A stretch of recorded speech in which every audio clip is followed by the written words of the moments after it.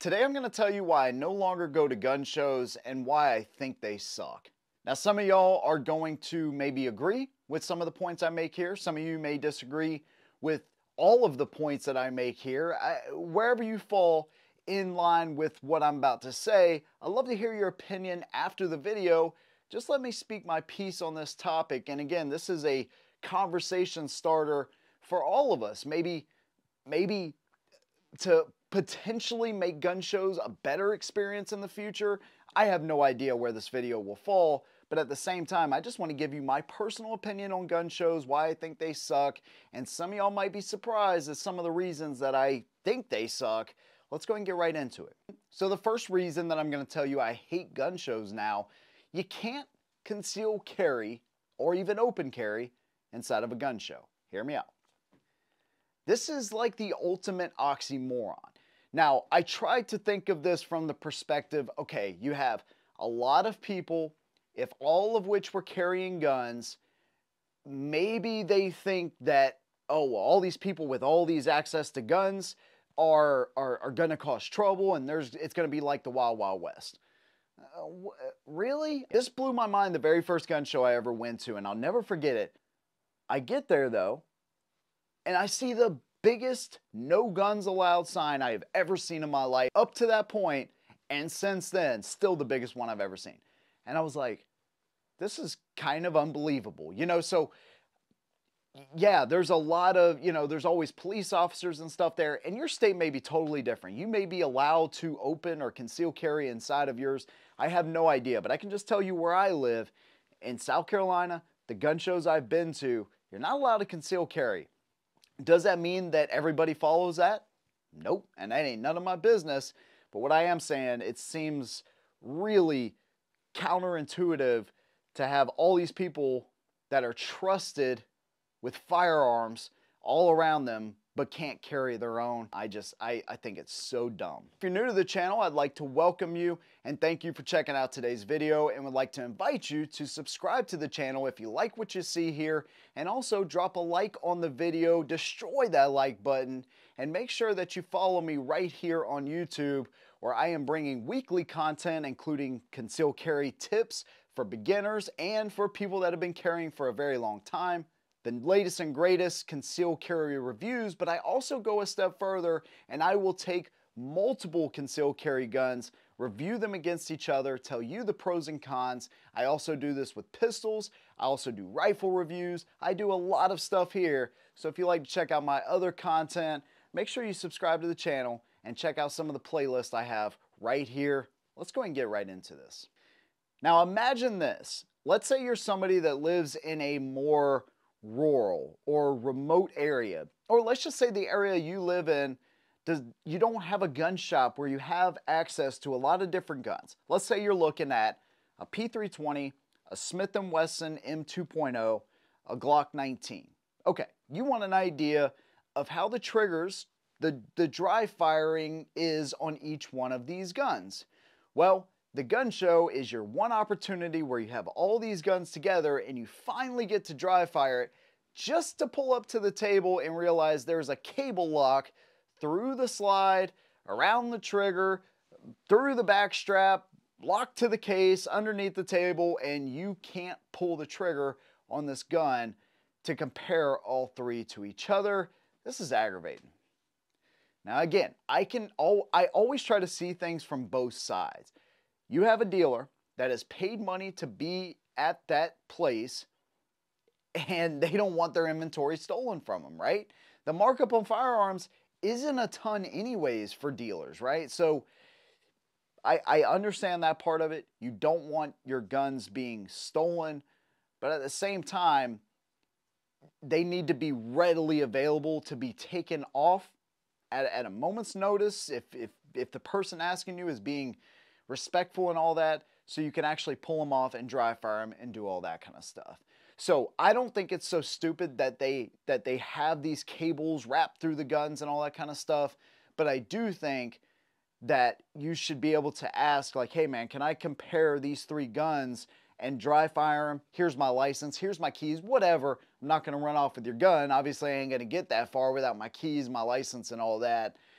just let me do that. And so that leads me into the next point. And you can absolutely ask them, and most of the time they will oblige. But let me tell you, some of the most smug, I'm serious, man, when I first started getting into this, dude, I questioned what I had always been told, that gun enthusiasts are the nicest people on the planet. And since then, obviously, I've grown this community. We've grown this community together. I've met a lot of y'all. Super awesome people, dude. The best people on the planet. But there are some really, really terrible, smug ass that are into firearms. And you're bound to meet one or two at a gun show.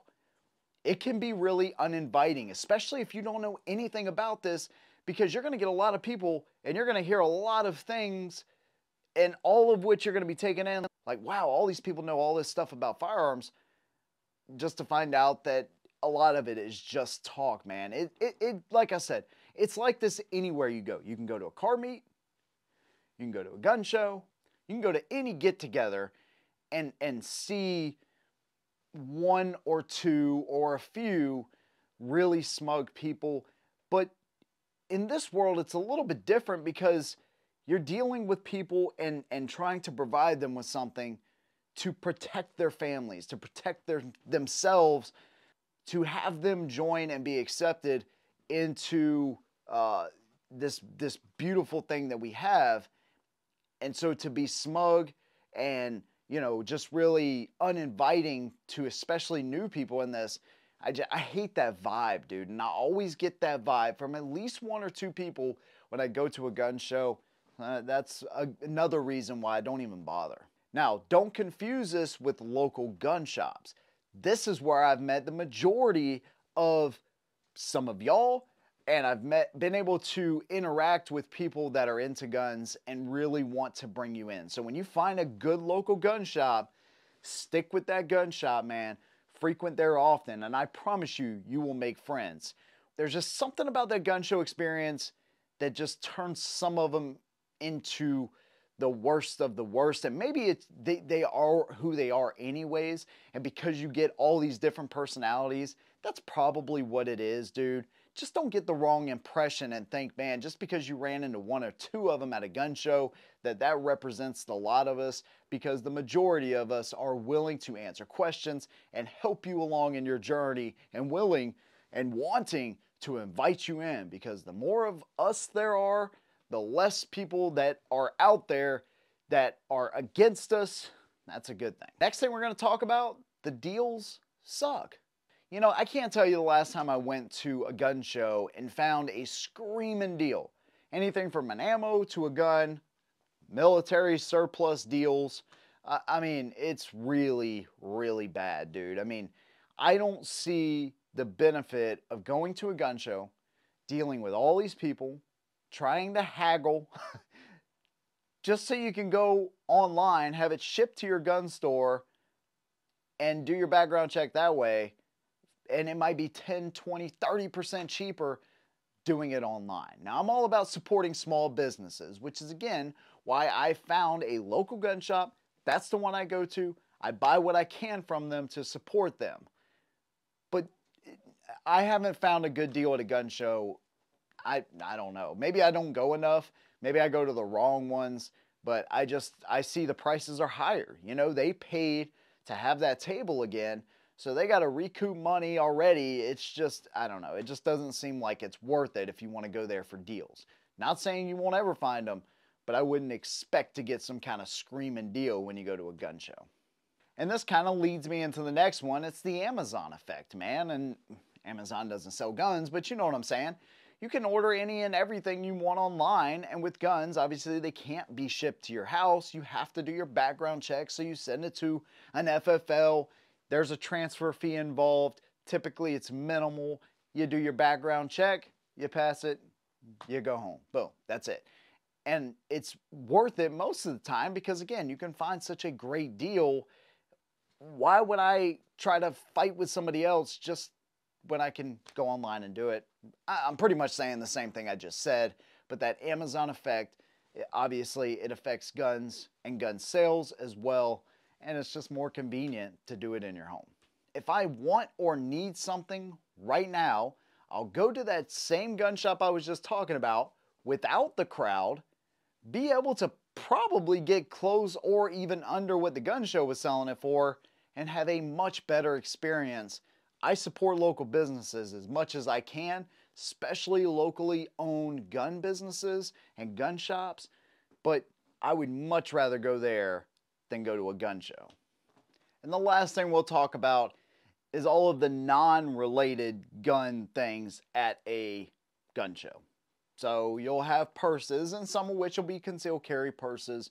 You'll have throwing stars, you'll have knives, you'll have backpacks, you'll have a variety of non-related gun items that most of which I don't have any real interest in when I go to a gun show. So I do want to highlight some of the positives of gun shows too, because there is some real cool like World War II stuff. I mean, you will almost always see World War II firearms, memorabilia, collectibles, whatever. You want to be very wary with this stuff. And a lot of our private sellers, honestly, that bought those tables, so you want to know what you're looking at, man. And there's so many variations in World War II stuff.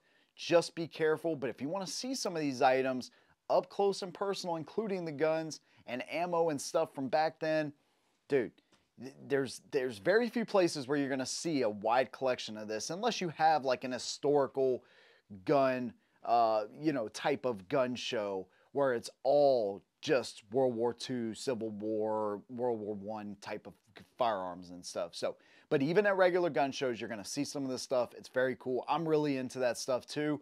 So I will sometimes go just to see that stuff specifically. So there is that. Also, I was talking about dry firing, and not all the dealers have the cables that are ran through the slides, through the trigger guards, and all this kind of stuff. A lot of them do just have them through the trigger guard, and obviously that's to keep that from happening. So it is really cool. If you want to get an idea of, how big this 1911 is, or the features on this 1911 versus this one, or you want to get an idea of how big is the Shield Plus versus the full size, then, you have that opportunity to see a lot of different things that maybe your local gun shop doesn't have. Also, new guns. You most likely are going to see a lot of new guns there. So if there's something you've been wanting to get your eye on and possibly get your hands on, then that's a good way to do it. Again, it's always just courteous when you're touching somebody else's property, even though it's there for you to look, see, and hopefully potentially buy. Ask them, hey man, can I hold that? And they will be much more willing to allow you to kind of freely do what you want to with it, as long as you're respecting their property. Another thing gun shows are good for is especially if you're just now getting into it or you've been into it for a long time. So this applies to everybody, is if you want to get around a lot of like-minded people. Again, my goal is not to bring anybody down that is at a gun show, that regularly visits a gun show, that sells stuff at gun shows. I would like to see the experience kind of brought back. Even when I started in 2014, it seemed super restrictive and kind of sleazy on some parts of it. Not very good deals, but I didn't know any better then. I enjoyed the experience. I got to talk with people, and although I've learned way more at my local gun shop than I ever did a gun show, you can still get that kind of experience. And like I said, 99% of those people that are there are probably going to be really cool. It's that one or two that just maybe will ruin the experience a little bit. But if you want to get around like-minded people, this is a great place to be. And really, it can just be a fun Saturday thing to do with your family. A lot of times they're held on weekends. Most of the time they're held on weekends. And depending on the size of the show, it can be a lot of fun, man. But I just typically don't go to them anymore because I get so much more of the experience out of my local gun shops. And honestly, as far as the World War II stuff, I've met some people that are into that frequent the same gun shop I do. So I get to have those conversations and sometimes see the cool things they bring in as well. So there's that, man. Big thanks to you guys for joining me. I'd love to hear what your experience is like with gun shows. What's your opinion on this? Whatever side you fall on here, Big thanks to you guys. See you in the next one. If you want to support what I do, you can do that on Patreon for as little as $1.